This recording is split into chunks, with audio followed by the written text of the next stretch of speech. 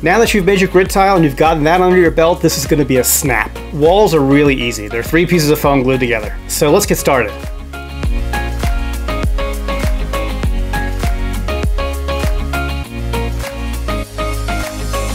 So we're going to start with taking the paper off the foam board on both sides. Now generally taking the paper off of ready board should be a relatively easy process, but every once in a while Terrainowares have been getting ready board that's really hard to peel. Our going theory is that it's because it's been sitting out for a while and the glue just is cured, but luckily there is a very easy fix for this.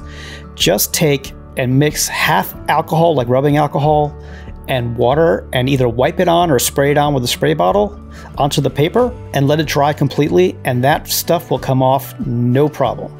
And then we'll use our 2-inch wall scoring sled to cut out some strips from the foam board. Now you want to kind of choose an edge that's nice and smooth. Sometimes they're a little rough. And we're going to cut one strip out first, and then we're going to end up texturing the rest of the foam board left over. Then we're going to make 3 strips that have texture on them. And we're going to do that just with our little foam ball here, and you're just going to roll it on just like we did for the grid tile. And we're going to cut 2 strips that we're going to need for the walls, and we're going to cut a 3rd one that we're going to use for our connectors in the next video.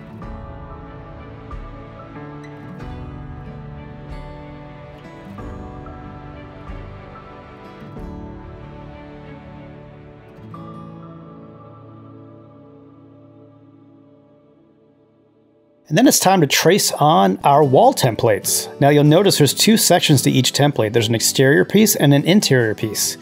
And the interior piece gets the untextured strip, and the exterior pieces, well, they get the textured strips. And it's as easy as lining up the template, scoring the edge of the foam, and snapping it off.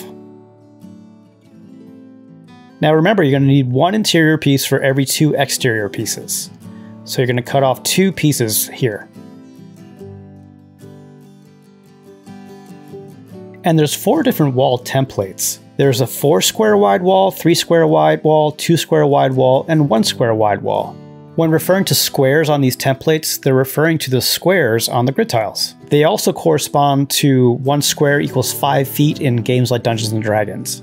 In this example, I'm making 1 of each of the wall types so you can see each one. And again, I'm cutting 2 exterior pieces for each 1 interior piece for the wall.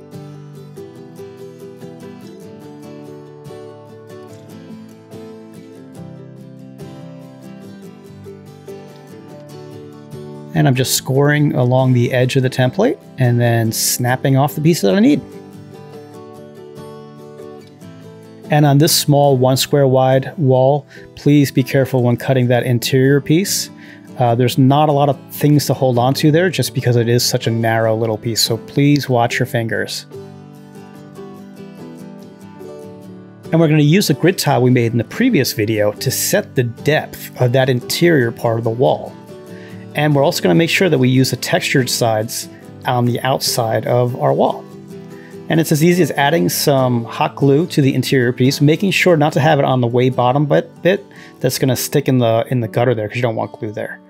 And then we're just going to center the exterior piece of the wall, left to right. You can see you kind of want to have the same gap on both sides. And we're going to make sure that the middle piece is all the way down in that gutter, and that looks pretty good.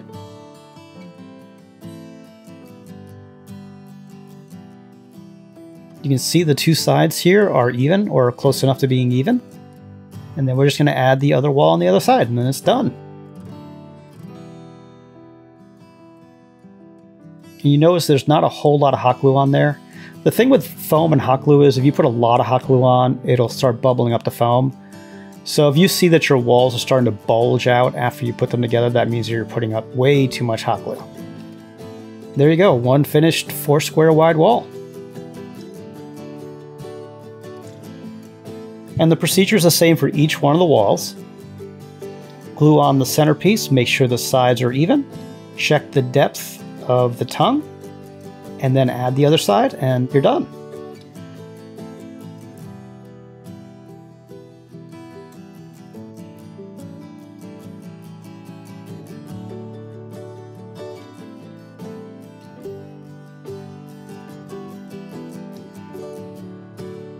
And there you go, your first 4 Terraino walls.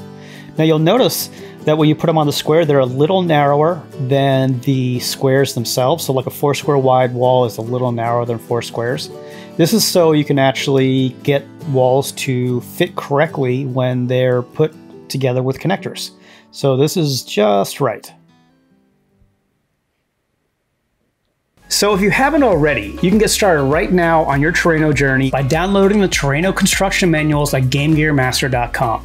They are consistently rated 5 stars and come with a 14-day hassle-free money-back guarantee. That means if Terraino's not for you, no problem. You'll get your money back, no questions asked. Happy crafting.